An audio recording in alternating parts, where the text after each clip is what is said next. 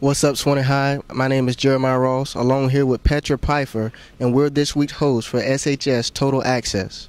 Now let's jump to the Bulldog Minute with Shanika and Trey. Hi,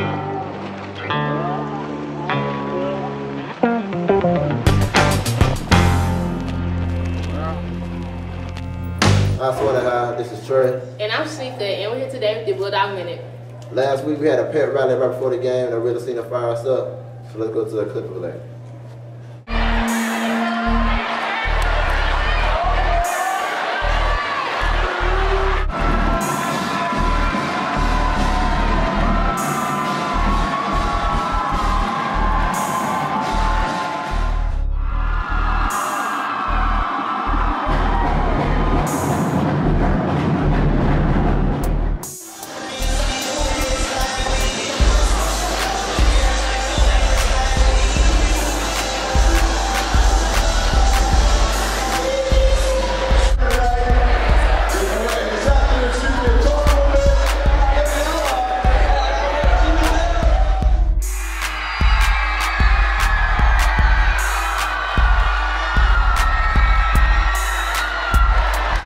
Well, it seemed like that pep rally really did fire you guys up since you guys beat Fort White 27-13. And let's show y'all the clip of that win. The Bulldogs played the Fort White Indians Friday. Greg Swenson started off the game with a 1-yard rushing touchdown. Quentin Hines had an interception, and J.R. Bass capped off the night with a 14-yard touchdown as well. The Dogs ended the night defeating Fort White 27-13. Make sure you check us out next week when we'll be playing the Santa Fe Raiders. Even though the volleyball players lost, we all know that they're going to come back next week with the big win. Stay tuned next week for some upcoming events. The volleyball team plays Santa Fe. You have a swim meet against Godby. We have a big football game at Perry. And thank you, and that has been your Bulldog Minute.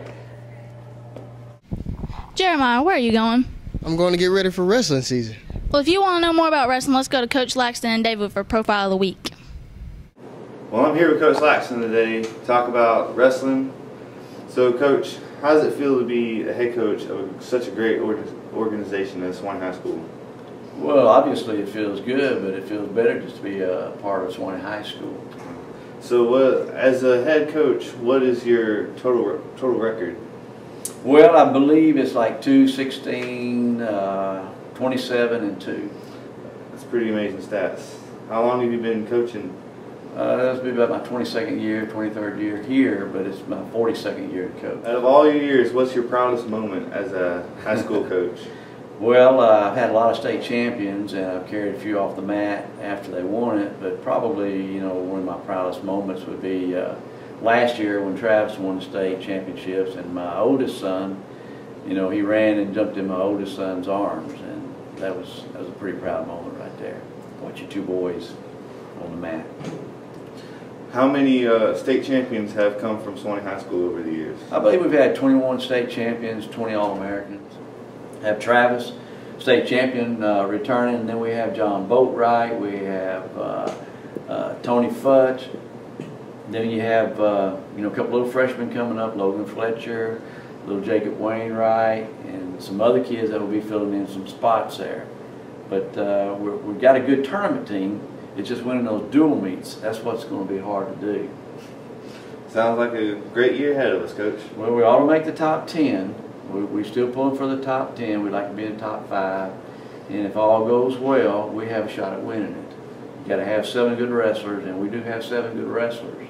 But you got to put about 3 of those guys in the finals, and then you got to place the rest of them. So we're concentrating on the Magnificent 7, you might say.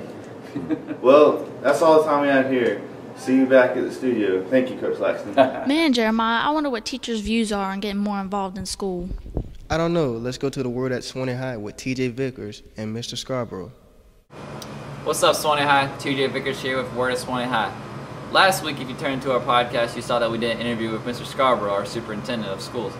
We didn't really get a chance to finish it off, so we're here to do it right this time. Let's get back to the interview. It's a step that we need to take. Is there any other steps that you and your staff are taking to help us out? Well, I was glad to see that Jake Hayes was telling me that he attended our meeting with the Chamber of Commerce Forum the other evening, where we're really looking at trying to decrease the dropout rate at the high school. We had the stigma last year of being our county had the highest dropout rate in the state of Florida, which is something that is very discouraging to the school board and to your superintendent. So we need to really look at ways and get creative how we can change that attitude here within our school system.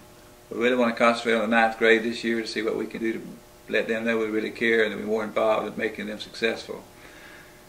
TJ, I would hope that during the next year that we could get to rung 6 on the ladder, where the adults initiates projects, but there's a shared decision making with the students.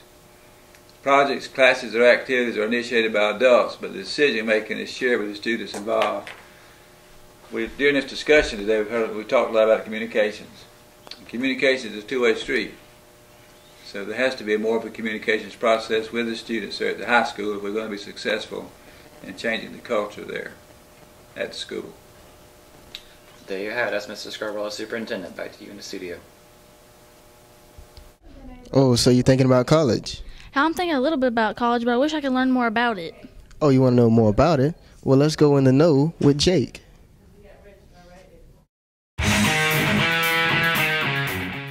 Hey there, Swanee High School. This is Jake Hayes, and we have a special In the Know segment for you. We'll be covering the College Day, where colleges come once a year to talk to you, the seniors and juniors, and try to promote their college to you. We'll be getting an insider's look of the College Day, so follow us along.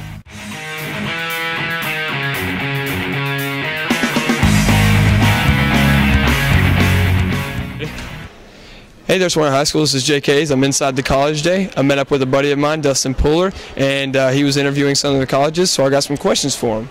So, Dustin, what some colleges stood out to you? Valdosta State and the Art Institute really stood out to me. Okay. Will you be visiting these colleges anytime soon?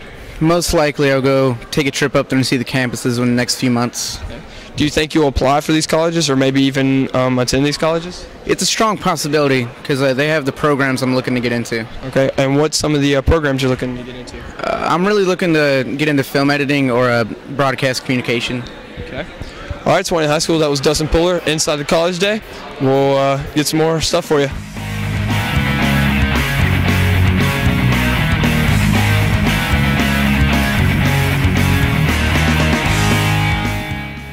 Hey there, Swanee High School. This is Jake Hayes. I'm here at the Berry booth with Miss Laura Miller. She's a representative for Florida for Berry College, and I've got some questions for her. Ms. Miller, what are some things that what are some tips you'd like to give to students? The first thing is coming and having an open mind. To me, I think if you have an open mind and you gather the information and then be sure to compare apples to apples, because a lot of students think that they cannot afford to go out of state, and that's a myth, because out-of-state schools have more money to give and private schools have more money to give than public schools. So you need to examine all the details of all the expenses.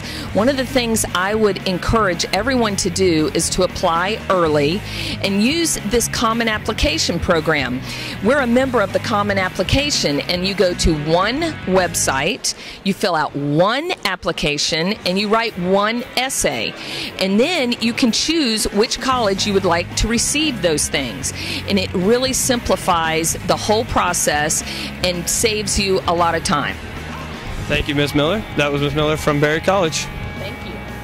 All right, Swanee High School, that was the In the Know segment on College Day. I hope you learned how College Day can be effective to you and help you get into college. And that was the In the Know segment. We'll check you later.